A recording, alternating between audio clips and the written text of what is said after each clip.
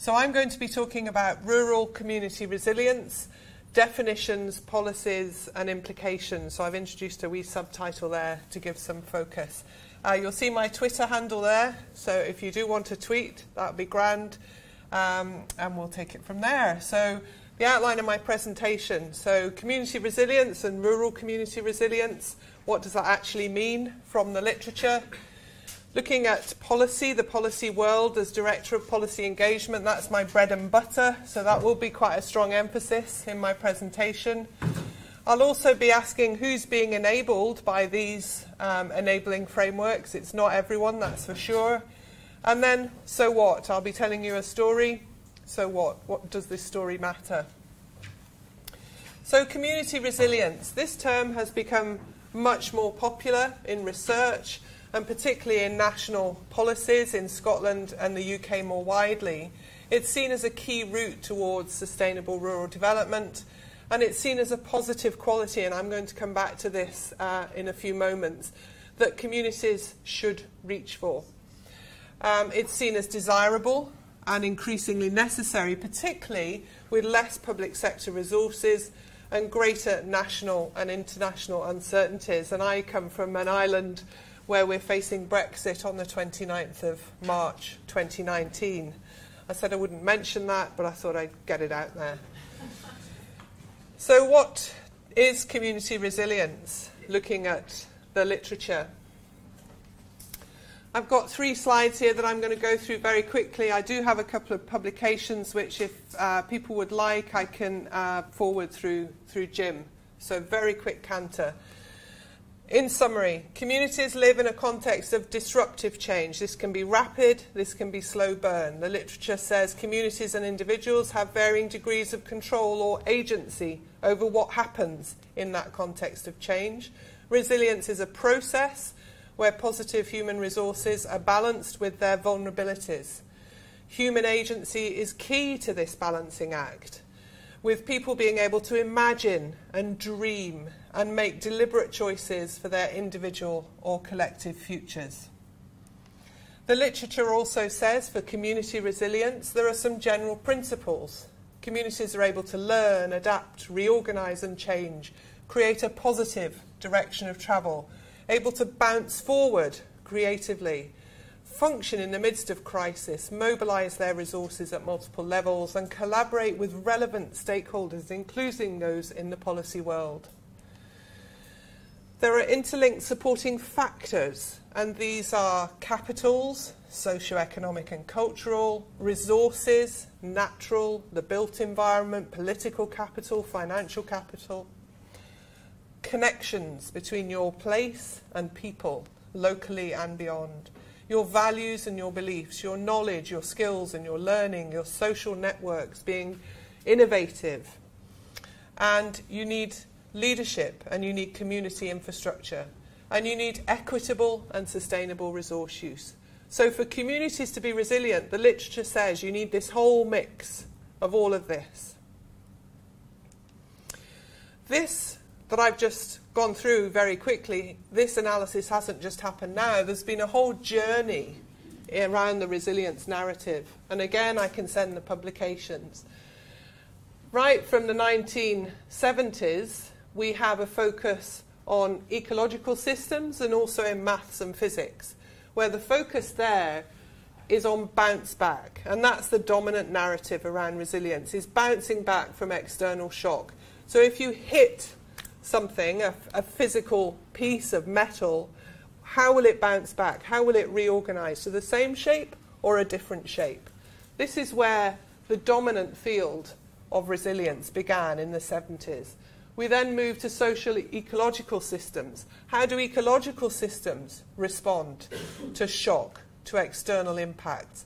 And how do people integrate with those ecological systems to mitigate those shocks and to adapt? So when there's overfishing on the east coast of America and suddenly the stocks decline, how do those rural communities adapt to suddenly having no fish to fish?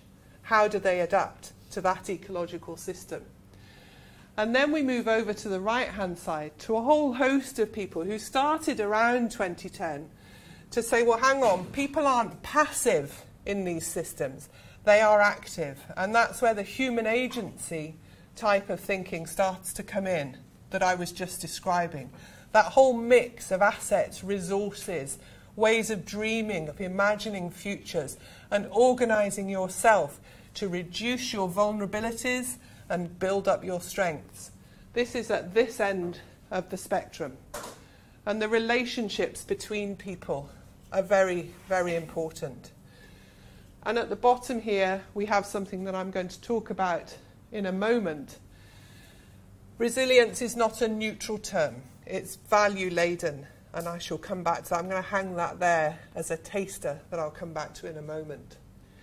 So this is a journey that's taken from the 70s through to now, and it's continuing. So there isn't a total consensus on what resilience actually means. The journey continues. The definition that really sums up that right-hand end of the spectrum is here, and I'll give you a few seconds just to read that rather than me talk at the same time. So that's written by Magis in 2010, and she's a key writer and thinker. She's written in the forestry domain in particular and has carried out research in Oregon around this. And this is her summary, which I think really sums up that right-hand end of the spectrum. What we have to remember is that that's the right-hand end. Conventionally, resilience and community resilience focus on the use of bounce back from external shocks rather than this proactive human agency in a time of constant change. So the dominant use that you'll come across in policy and in practice is communities as quite passive and bouncing back from external shocks rather than proactively changing their futures. We also have to remember that any human agency that is involved is unequally distributed. Not everybody has the same resources. Not everybody has the same opportunities. So and that's a theme that you'll see coming through here. Within communities of place, which is the point of focus here, there are unequal and asymmetrical power relations. All of us will come from a place originally. Those of us researching communities, farming communities, wider rural communities, urban communities, know that those who are at the top of the tree and those further down, those who lead and those who follow. And we know that power is not distributed equally within communities. And as I've said, there are what in the literature are called normative associations with the word resilience. There are norms associated with resilience. What's normal, what's good about resilience, and what's bad about resilience. And there's a great writer called Kaplan who published in 1999 based on work that he did for several decades looking at children, and this was in America, looking at children from very chaotic backgrounds and looking at why they were resilient, because according to the stats, if you like, they shouldn't be. So what made them resilient? And he found that in the social services system, there were certain pushes and drives towards them becoming a certain type of people, and he wanted to unpack that and say, what is it about resilience? Why is resilience seen as a good thing? So he said, resilience, the word, has no meaning except in relationship to more or less desirable outcomes. It's defined either in terms of having approximated desirable outcomes, so I've come close to desirable outcomes, or have distanced yourself from undesirable outcomes. So you've got close to what's desirable, or you've come further away from what's undesirable.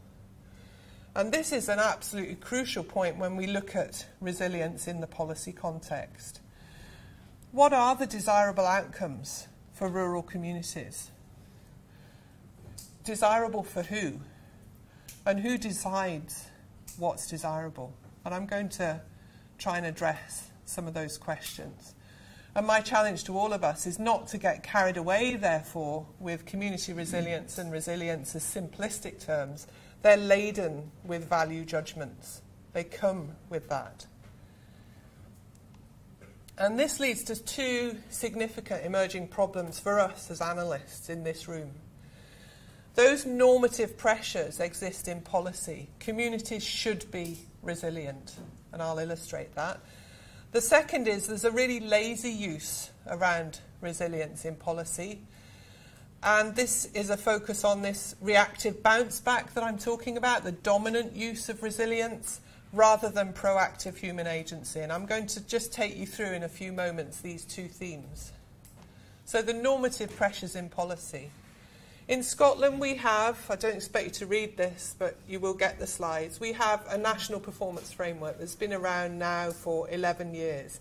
And within that we have an outcome that says we have strong, resilient and supportive communities where people take responsibility for their own actions and how they affect others. That's an outcome that all policies in Scotland are aiming to deliver towards. The National Performance Framework was refreshed in 2018, and that outcome is still around living in communities that are inclusive, empowered, resilient and safe. So that's our aim. The language is around resilient and empowered communities. When we look at Scottish Government strategies, year on year, this is the language that is used to describe communities already. So whenever communities are mentioned, whenever rural communities are mentioned, this is how they are described. Huge reservoir of talent, doing it for themselves, the right to influence decisions, they're leading change, they're strong, resilient and supportive, they live together in peace.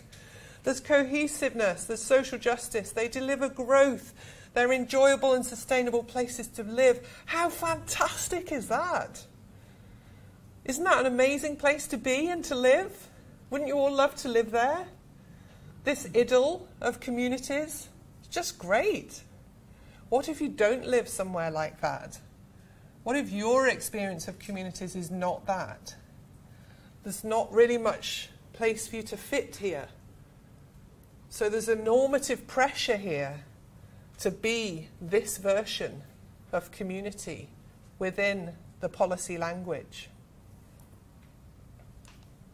And this slide shows you the array of policies from the formation of the Scottish Parliament in 1999 through to 2021 that is focused on that rhetoric, that positive rhetoric around resilient, empowered communities, around the social justice elements of that. And it's a very, very complex landscape.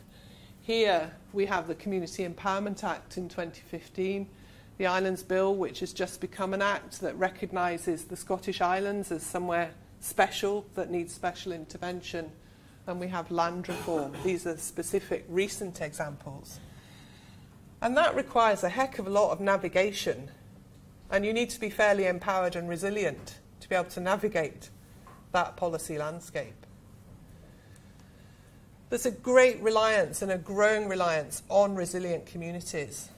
So you need to be resilient already to engage in that type of policy landscape. So we see here communities that are building their own affordable homes, that are volunteering to deliver food out of the back of vans to those who can't get out and feed themselves. Resilient communities that have business parks, that have meeting places, that have primary industry and tourism, that have schools and are connected digitally. There's a reliance on resilient and empowered people. These are people I met when I was researching those who have bought their own land, who are community landowners. These are seen as resilient people heading up resilient community land buyouts. There's an increasing reliance on them. So that's part of the normative pressure on communities to be resilient, to be like these people. That's the aim, is to be like these people.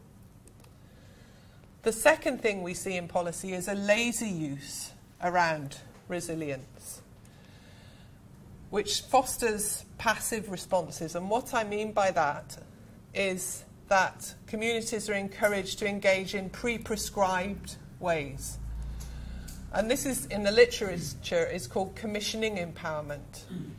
It's a reaction to a service closure or the absence of a service, say broadband, but a service closure, Rural communities are then, quotes, empowered to be more resilient by being given the opportunity to deliver the service. So that's empowerment to deliver that health service or that social care service that might have been a state responsibility previously, but you're being empowered to deliver that yourself.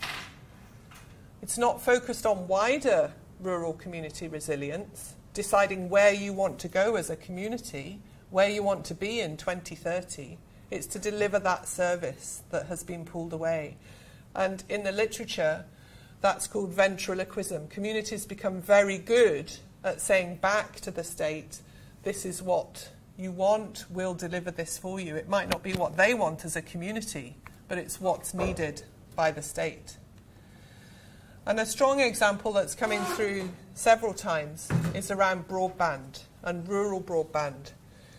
I came here 15 years ago to look at your broadband. Perhaps now that I'm back, it's all perfect. In Scotland, we don't have universal broadband. And communities are digging their own trenches. And here's two examples in North Scotland and just north of central Scotland. Here they're celebrated in the BBC News. Here they're a prize winner in the Scottish Rural Parliament that's happening right now.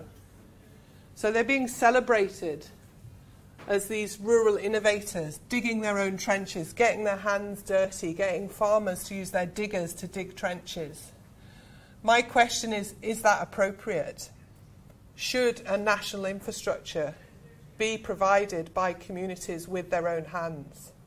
And what about those communities that don't have those resources to do that? Are they simply then left behind? So these are celebrated. What about those communities that can't draw together because they don't have the resources, they don't have the skills to work together, and they don't have the physical diggers to dig the trenches?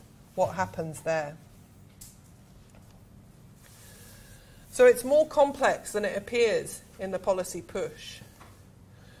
We need a reality check with rural communities. No individual or community starts from the same place, geographically, economically, or in terms of their health and well-being. And we see some photos from the top there. Those are the Northern Isles, the Orkney Isles, where access is by ferry or plane to get anywhere before you get onto the mainland of the islands and before you get onto the mainland of Scotland. Here we see part of the west coast of Scotland, a post-industrial landscape that is extremely economically depressed, totally different from the Northern Isles. And here we see a report in 2014 that we carried out on rural poverty, showing that although we are an oil-rich country, we have rural poverty. And the next couple of slides, I'm going to talk about some work we did around mental ill health, which was motivated by a concern that the empowerment agenda, the resilience agenda, is not encompassing those who are experiencing mental ill health and therefore can't be part of all this range of policies that I showed you on an earlier slide. So I worked with a charity, national charity, Support in Mind Scotland, to find out how people with mental ill health experience day-to-day life in rural Scotland. So it's based on their lived experience, and we gathered hundreds of responses from across Scotland. People right now, today, as we sit here in this room, are experiencing depression, suicidal thoughts and feelings, and self-harming behaviour, no matter their age, gender, or rural location. Their rural isolation is made worse by their remoteness, by stigma and fear. And the results showed that people want to connect in low-level ways, not in clinical ways, in non-clinical settings and locally. How are these people able to engage with that policy agenda that I showed you, that map of multiple policies that are all around empowerment and resilience? Part of what's being done, funded by the Scottish Government, is a national rural mental health forum, which has grown in 18 months from 16 to 60 organisations that are working together across rural and mental health to improve practice, to reduce stigma, to raise awareness, and to influence policy. in order to bring people experiencing mental ill health into these frameworks, in order to raise a voice for those who are experiencing mental ill health across rural Scotland. So what we have to do is check who is becoming resilient when we're looking at community resilience in a policy context. There is diversity between and within communities. We need to question, how can all communities be resilient in a way that's being increasingly demanded of them by policy, by funders and by service providers? How can all communities equally take advantage of community empowerment frameworks? And this picture is from an area north, a rural area north of Edinburgh, again a former industrial rural area. And why does this matter? This matters because we're seeing growing evidence of disempowerment in rural areas. We're seeing a new failure, like a market failure, a power redistribution failure. I've written back in 2010, 8 years ago, about Darwinian development, which I'll come back to, where those who can use these empowerment frameworks are getting further ahead. The already empowered are being more empowered. And this now has social justice implications. We can see it in some leader programs back home, where those who know how to use the system, apply for grants, speak the language, keep doing that. And as a result of that, they're able to apply for more grants. So those communities who can get further ahead. Those who aren't involved fall further behind. And we also see that national empowerment frameworks don't have the same resource put alongside them to support those who can't engage. They have guidance with a capital G, but no resource underpinning that, or very limited resource underpinning that, to ensure that the empowerment intention actually reaches those who aren't already empowered. And so new rural equalities are emerging.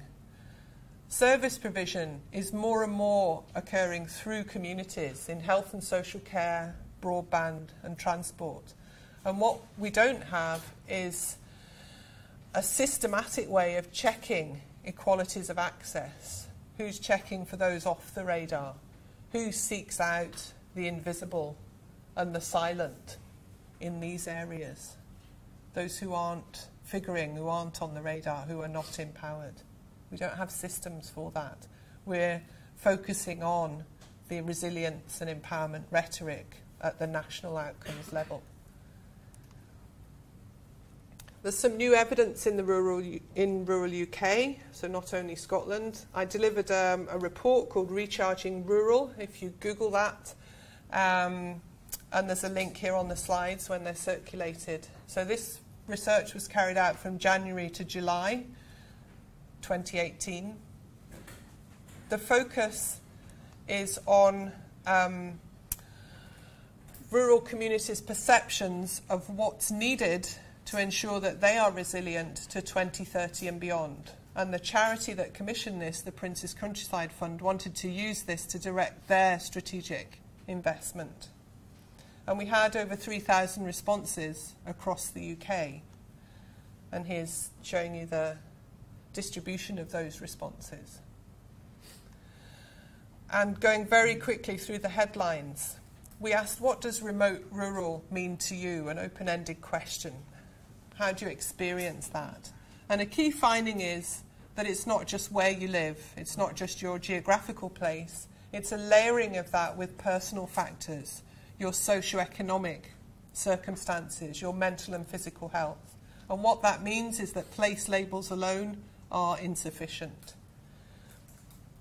People talked of disabling characteristics living in rural areas, which combine to make their lives more challenging. The need for a car is number one from the 3,000 respondents. Infrastructure is limited or poor.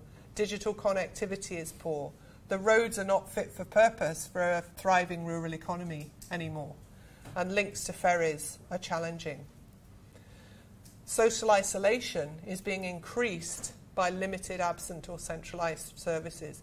And a key finding, which I didn't anticipate, and having worked in this area for 30 plus years, it came as a surprise, is people talked about remoteness being a process that's happening to them. And through no change in their own behaviour, they can live in a village or a small town, and over the last 10 years, things have changed around them such that they are now remote in a way that they weren't 10 years ago, through no change in their own behaviour. And that's significant.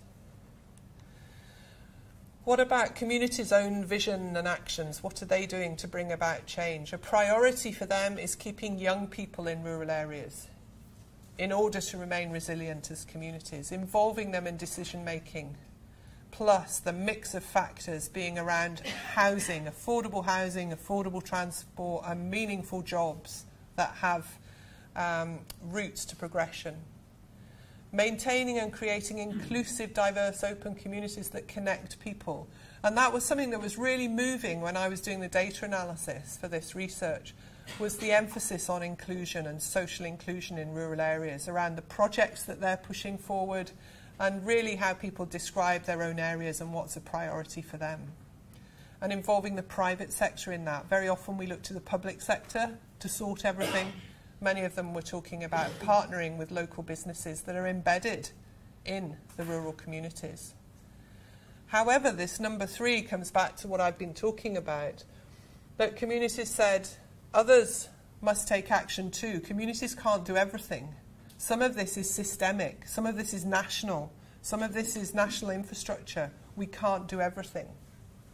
And a point that we tried to communicate very, very carefully is that people said if rural communities were a minority, if we have 1 million rural people in Scotland, if we were all disabled, for example, if we were all in wheelchairs, you wouldn't be able to reduce our infrastructure in the way that you have. They weren't equating themselves to those experiencing prejudice, but they were saying you couldn't treat us in this way. And the projects that came through, 550 projects, again, focused on bringing those in, the harder to reach, those experiencing isolation. That was the main focus of the projects. And their bigger vision about being resilient in 2030, there's a really strong desire to harness new opportunities, to be proactive, to be their own agents of change. But an absolute must is to have reliable, resilient, high-speed broadband and universal mobile coverage. Absolute given these days.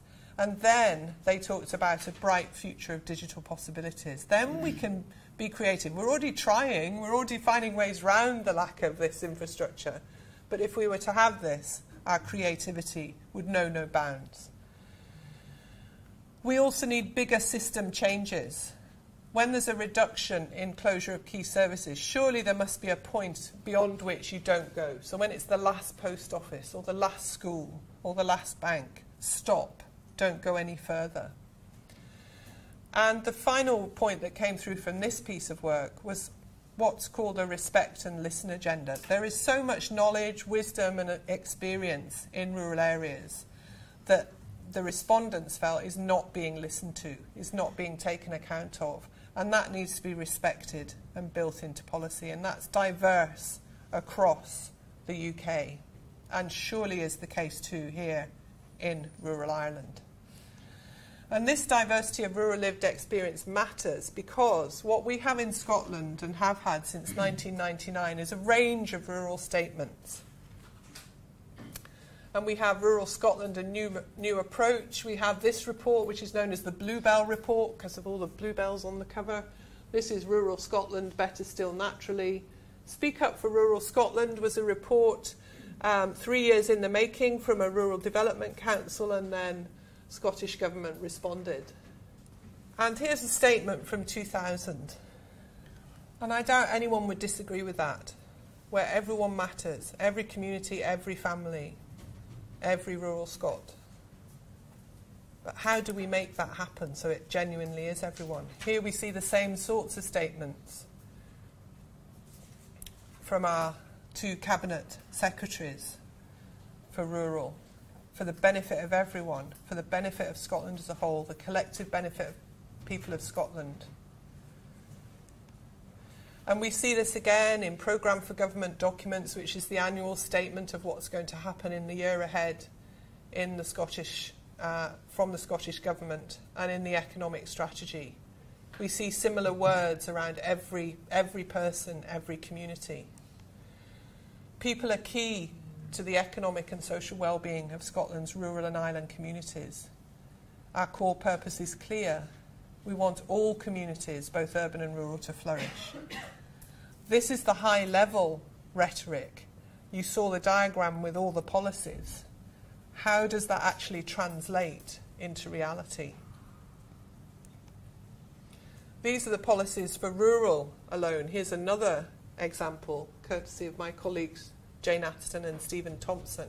Again, how do people who are not already resilient and empowered navigate this landscape, as well as the empowerment landscape? And outside rural, we have a whole range of other policies and programmes. We have community planning, we have local development strategy areas, we have city regions, what are called, unfortunately, non-city regions. They're not called rural, but they're called non-city. We have the Islands Act, that's the National Council of Rural Advisors producing an economic report. And we have a national planning framework and other pieces of legislation and guidance, as well as the planning bill currently going through the Parliament. So rural, as you very well know, touches all these other areas too and brings in all these other strands. So again, how do we navigate all of that? And how do those who are not already resilient and empowered do so? So I've told you a story. I've come over from Scotland, flew in yesterday, told you a story. So what? I believe this story has consequences, and that there are social justice implications, because we have enabling frameworks, and I've given you examples of a few. What we also have is this, and I think this is the best summary of Darwin's theory of evolution I've ever come across. We have long-necked giraffes. So these are the already resilient and empowered communities who are able to eat the leaves of these empowerment frameworks and these enabling frameworks. The short-necked giraffes are not, and they end up dead. That's the theory of evolution. The long-necked giraffes are busy digging trenches for their broadband. That's one example. And there are many examples around health and social care. And this becomes a social justice issue. It's more than a theoretical interest. So who's responsible for addressing disempowerment and inequalities? Is it communities, policymakers, public sector service providers? Who will or should pick up that responsibility? Are we going to see increasing pressure on the third sector and on charities who traditionally address market failure to solve this new power redistribution failure? Are we going to see this normative pressure that Kaplan talks about for this person? It's typically drawn as a female, but as I saw yesterday out on farms, and as my research shows, and I'm sure yours does too, males are very much involved in this environment too. But this person has 8 arms, and he's doing multiple things, has steam coming out their ears. And this was on the front of a report in the 80s, Inspiring Community Innovation. This was the front page of the report. This is what you should be like. This picture was to inspire. It would make me panic if that's what was expected of me. What are the long-term implications? There's a growing gap between these new haves and have-nots, I would argue. And I don't know who's checking the scale and distribution of that gap. Is that our job? What new disempowerment landscape will we see, especially with tighter public sector service budgets and ongoing pressure for community-led services? That's not going to go away. That's only going to increase. And how can social justice and social inclusion actually be delivered through community empowerment? What do you think? And what's our role as researchers? Do we continue to examine resilience and empowerment in unproblematic ways? Do we see them as theoretical concepts? Do we look at that spectrum and think, okay, I fit there, that's where I'm doing my bit of research? Or do we dig deeper, making sure we're rigorous in looking at the empowerment processes from multiple perspectives? What does that definition actually mean? How does it translate on the ground? What does it mean for people actually living daily out in rural areas? Do we remain dissatisfied until we've exhausted the evidence and saturated ourselves with triangulated data, with pulling in data from multiple points? Do we remain dissatisfied? And my conclusion, having worked in this for a while, is that we have a responsibility to make the invisible visible. And that's my challenge to all of us in the room. Because my conclusion is, my final slide, is that we in this room are privileged, relatively. We have the time and resources to reflect. We therefore have a shared duty to build a more complete picture that shows the complex, non-linear, excluding nature of empowerment and resilience. People's realities are rich and diverse. We are complex. We're two-dimensional. If somebody was to tell me, you're this, you're that, or was to tell one of you, you're simply this, you would fight against that definition. Other individuals and communities are complex. So we have a responsibility to articulate that complexity as well. So we must choose to make that whole picture visible, quest for the invisible, and remain dissatisfied. Thank you.